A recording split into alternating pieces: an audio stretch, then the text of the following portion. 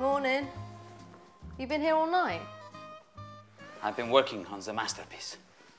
It's a storyboard for the film. Right. What are you talking about?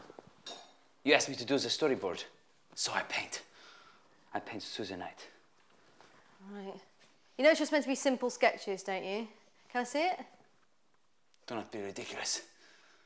An artist never shows his work before it is finished. You don't think you're investing a little bit too much time and effort in this? With any film, you need to have a creative plan. If you're filming a documentary, you'll need a format or structure. Before filming takes place, it might help to write a shooting script.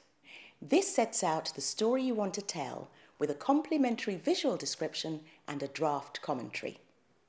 When planning your story or narrative, remember to give it a beginning, a middle, and an end.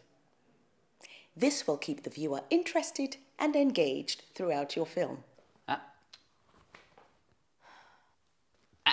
If shooting a drama, you'll need to script the dialogue. A storyboard is also a good idea as it will help you visualize your film.